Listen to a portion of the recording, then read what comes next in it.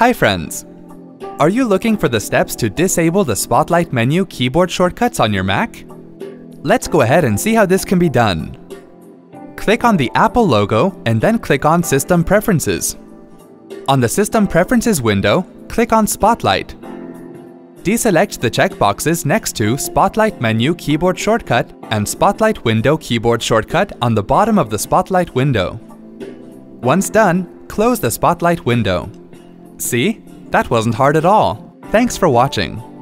To check out more related tech videos, click here. If you have any query or want to share something with us, click here.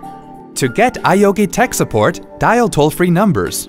To stay empowered technically, subscribe to our channel.